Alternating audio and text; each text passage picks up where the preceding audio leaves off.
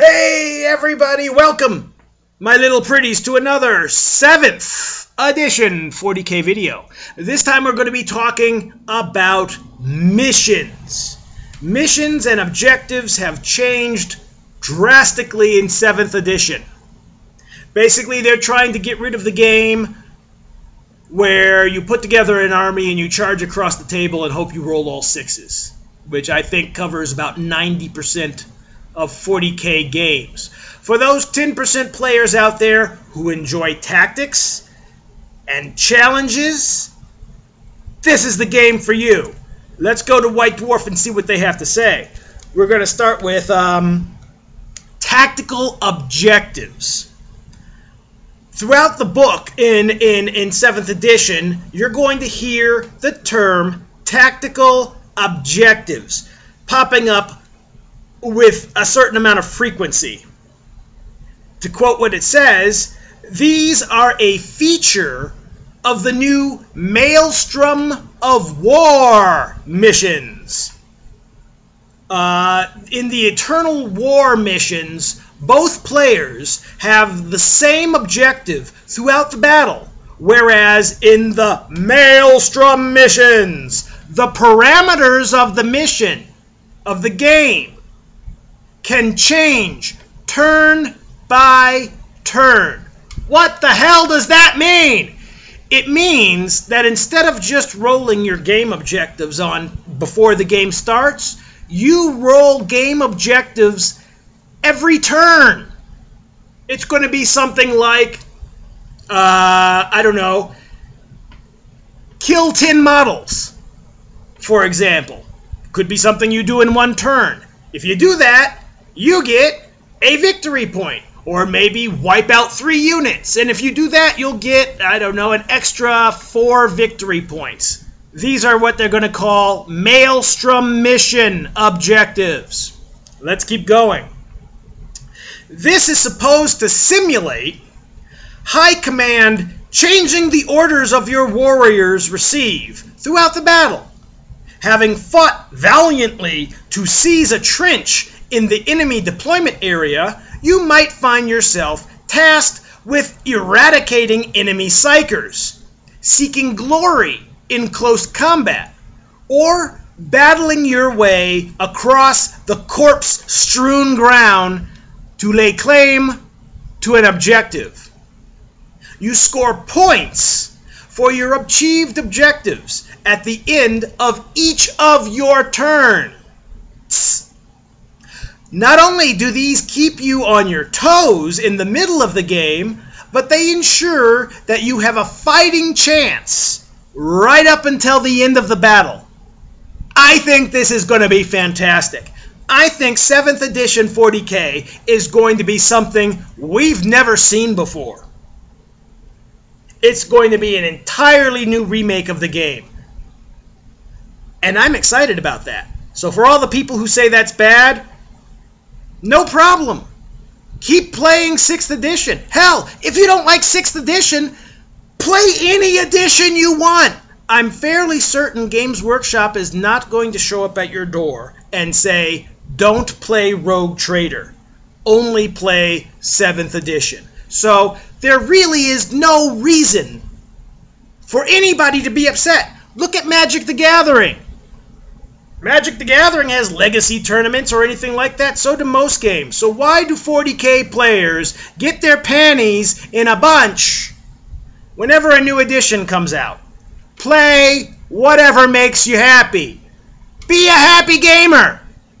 So let's go on. A few more details if you want to go about the new missions. There are 6 new missions in the Warhammer 40,000 known as Maelstrom of War missions, designed to tax your tactical acumen with objectives that change throughout the battle. And this is an interview on that. So Dan and Jess were playing these new Maelstrom missions, and Dan says, one of the new additions to Warhammer 40,000 is the tactical objectives used in Maelstrom of War missions. Orders passed, blah, blah, blah. You heard all of that before. So let's see what they actually say. Okay, turn 1. They give you an example.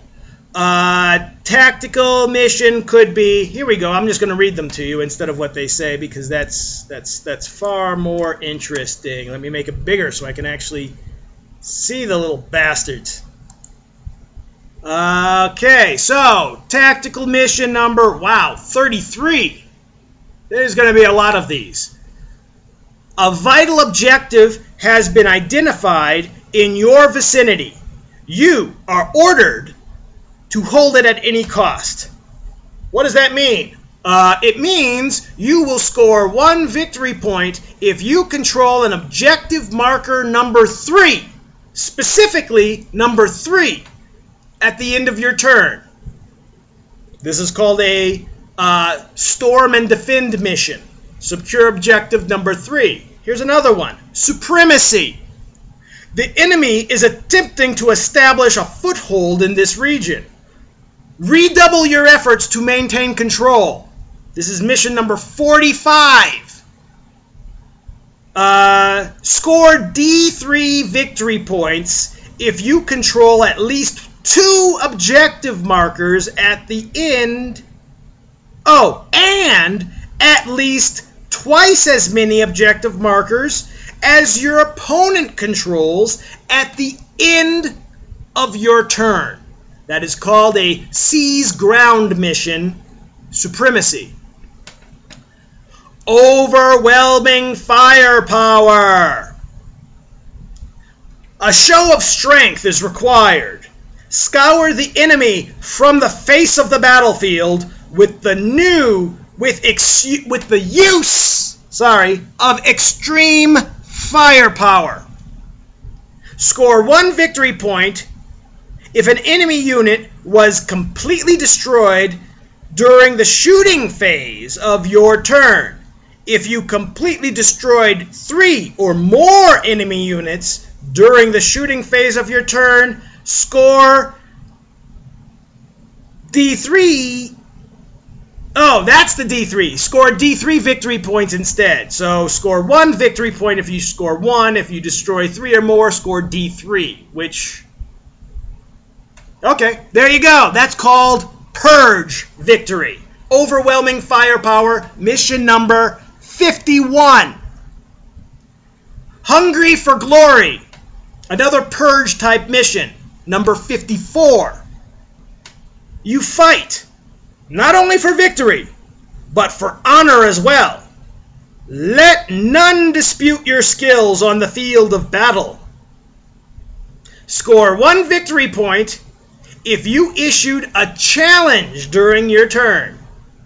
If you issued 3 or more challenges during your turn, score D3 victory points instead.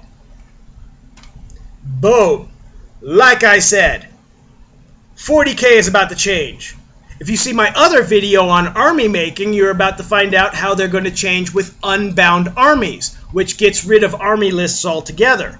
You combine that with Maelstrom missions like this, it's an entirely different game. I don't mean a variation on Rogue Trader, which is what it's been for the last 5 editions. I mean an entirely different game. And mark my words, you're going to see them try to introduce rarity of figures. What does that mean? That means, like in HeroClix or collectible card games, they're going to create special figures.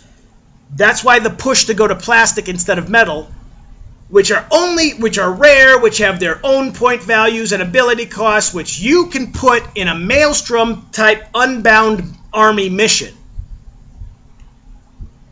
and have like a HeroClix game environment or a Mage Knight game environment. That's what I think is going to happen.